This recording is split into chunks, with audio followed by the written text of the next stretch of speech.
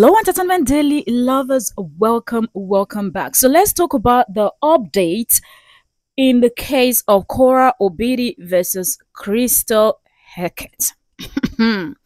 Okay, so we know that Crystal just filed something, even though Crystal came out and was bragging few weeks ago and trying to convince their cohorts, okay, her cohorts, she and JD, and they were partying and celebrating. Let me just pause here and say Happy New Month to each and every one of you in Entertainment Daily. And if you're just joining us for the first time, you are welcome. Don't forget to subscribe, turn on notification, and membership is sure active.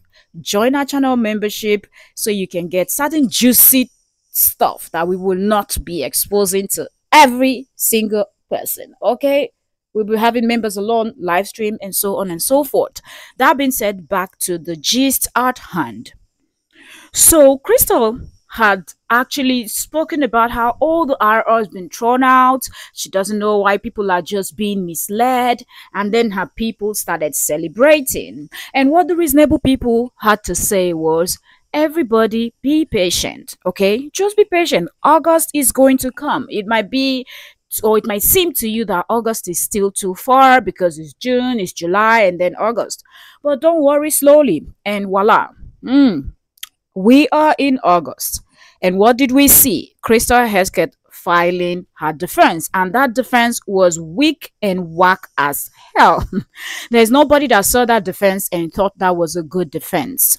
In fact, even a legal practitioner that saw that said, I don't think these people have an attorney.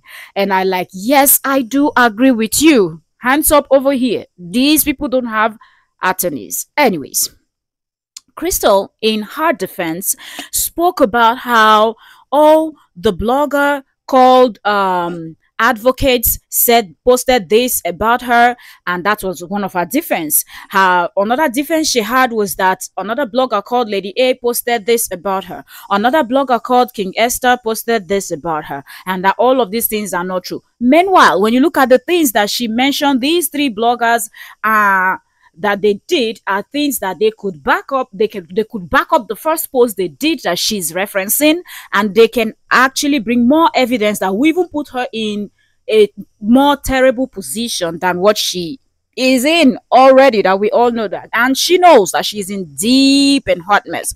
But am I surprised? I'm not. Y'all remember that it was JD that was gingering this woman, telling her, I hope you counter sue my ex-wife. And she's seeing JD's own filings where JD referred to her as his mother's friend. So that makes her a family member and not a total stranger, just as his ex-wife Korra obidi is alleging. And I think these two people joined their concom head together and came up with the idea. I'm talking about JD and Crystal.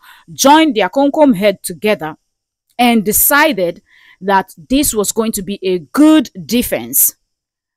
Same thing we saw with JD when JD came up and added the brief one from Minnesota as someone to testify for him. Meanwhile, that's someone that has been defaming Korra, Korra's family, Korra's late mom, everybody. So I feel like these people don't really think through, and it is safe to say that these two do not have a legal or did not get or seek legal advice before filing the nonsense they filed.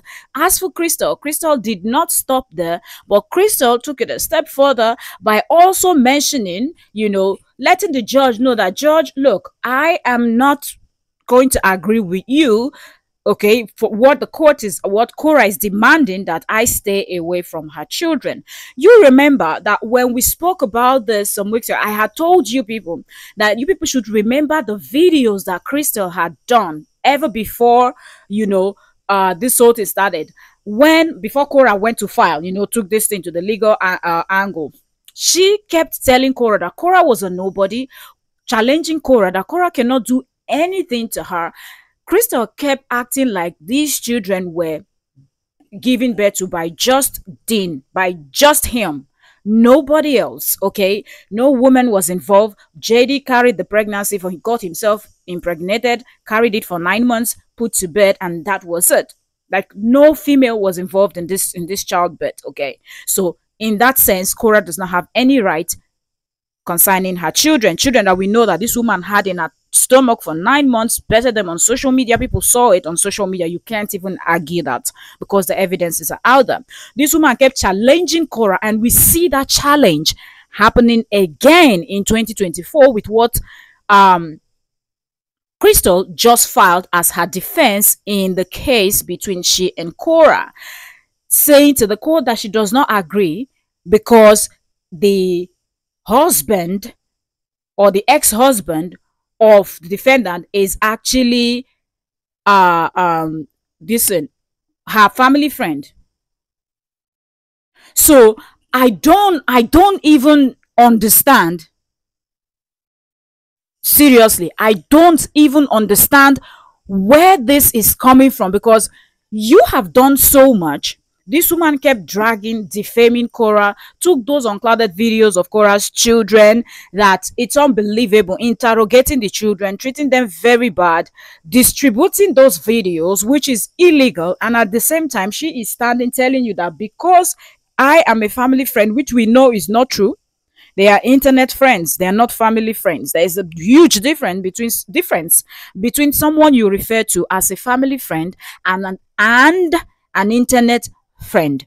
They are not there yet. They might get there in the future where she will become a family friend. But at the time when these videos were filmed, at the time when Korra's children were interrogated, at the time when JD gave access to this woman into the life of those young children, JD knew fully well how this woman felt about the mother of those children, but he still gave full access and keeps defending the stranger over his own. And with her court filings, you can tell that she took the advice of JD when JD came on Facebook and JD was screaming on the top of his voice that he hoped that Crystal would counter sue the heck out of his ex-wife for all these unfounded allegations and she blowing a little thing out of proportion. But totally, in all he did, JD made sure he avoided answering the main questions that everybody was asking him. But earlier, when the heat came, when people started dragging Crystal for the nonsense she did by filming the children and treating the children the way she did, what happened? Crystal said JD gave her the permission to actually do so.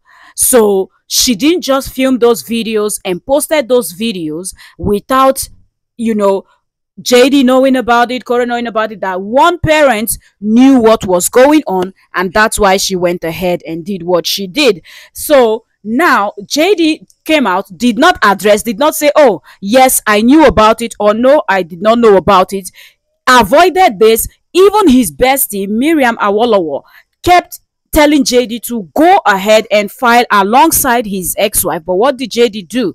JD instead came out and told Crystal to counter sue his ex-wife. And that's what Crystal is standing by, saying, I will not stay away from the children.